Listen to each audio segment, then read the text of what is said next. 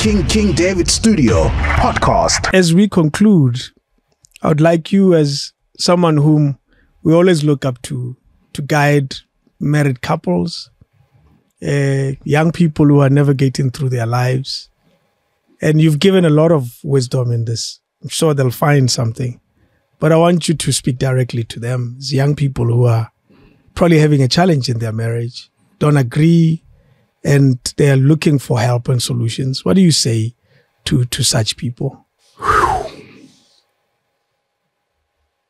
Love is one of the most beautiful things that God created for all of us. But it's just like a delicate plant, little flower that needs utmost care. Utmost care.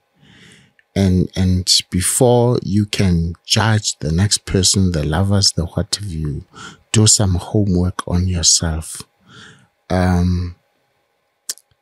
How can all your 4 exes agree that your problem is this and they've never talked to each other, and you still want to say you don't have an anger problem, you don't have a lies problem?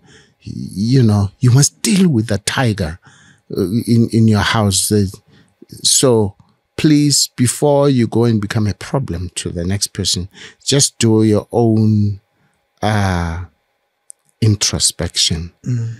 That's why we run these courses about self-empowerment, so that you know how to reflect on yourself. And when you do love. Don't do something else. Do love. I firmly believe in courtship.